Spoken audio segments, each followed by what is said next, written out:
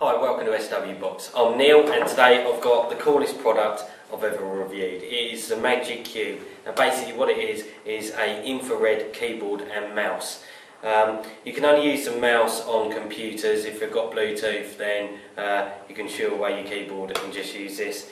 I'll show you how to change it over to a mouse, but I can't actually show you it functioning because I've only got my iPad with me. Okay, but I can show you the keyboard. We're going to do the video in a couple of sections because the light is so bright in here, the camera just cannot pick it up, the keyboard, but to the naked eye I can see it fine. Anybody else, if you're looking down, directly down to it, you can see perfectly. In daylight it will show up. Okay, so we get it out and we Bluetooth it, and then we move the camera around so you guys can have a look at the keyboard and the iPad while we're typing and that sort of thing. And trust me, it is cool. It is such a cool product. Okay, so we get it out. It's got some nice packaging with it.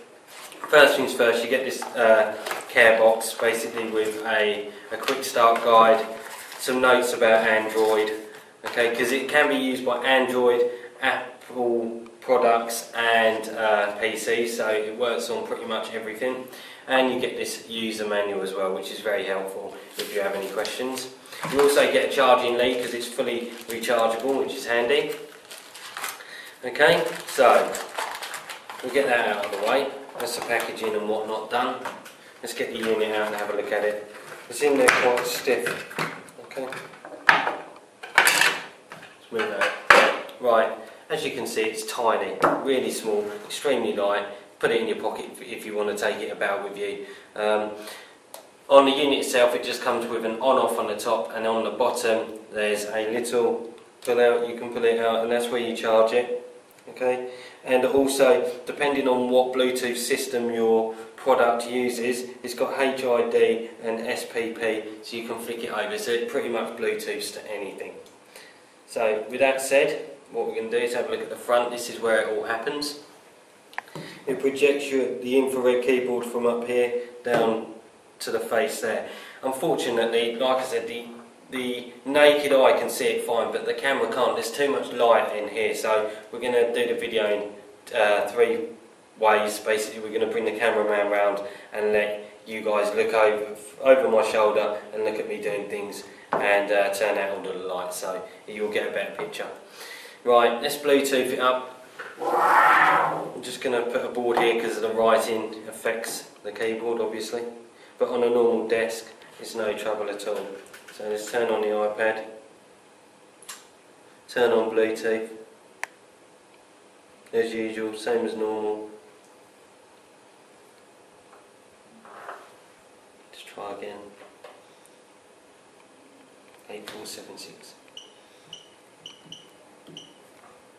So it's connected straight away, it's obviously this. Okay, now it's all set up and Bluetoothed up and whatnot. I've turned the lights out and moved the cameraman around so you can see what I'm actually doing. First things first, we'll have a look at some of the functions it can do. Basically it's got three main functions. The first one is, if you have a PC and it has Bluetooth on it, or a laptop or a Mac or whatever that's got Bluetooth, okay, you can turn this keyboard into a mouse as well. I have tested this on a Mac notebook and it works fine. Very easy to do. You just press the FN key and this arrow key here, and then basically you can just move your cursor around to where you want it. If you want to close something or open something, you just press enter and that will just open or close it or do whatever you want to do with it. So that's the first thing. If you want to turn that back off and get back to a keyboard, you just single tap that arrow key there. Second thing is, I think its volume is up and down, so we'll try that. Yeah.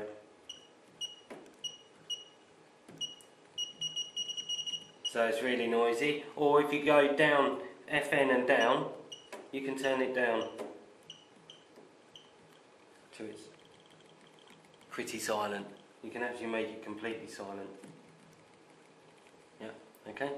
So basically you get some more volume on it. If you want to get the volume back, you have to press FN and that each time. Okay, there we have it. Turn it down a touch. Now the other thing you can do, you can turn the brightness up and down on it as well. Okay, so I think that's about the brightest it goes. There we go.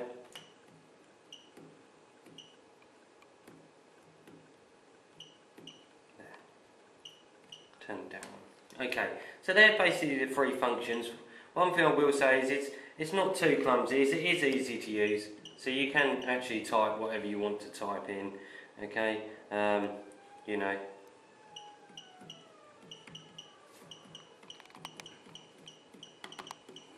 Okay, so you know, it's not too bad to use. It does save a lot of space. It is really cool.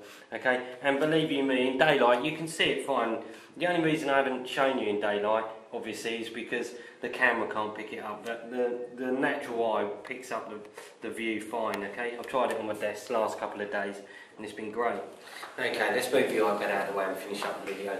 Basically, all I want to say is if you're interested in saving space on your desktop, or you're just a gadget fan like me and you want something new and cool, then this Magic Box is definitely what you need. It's such a cool, easy product to use, easy to set up, and you know, it functions brilliantly. So if you're interested in this sort of product, come to SW Box. Thanks a lot guys, bye bye.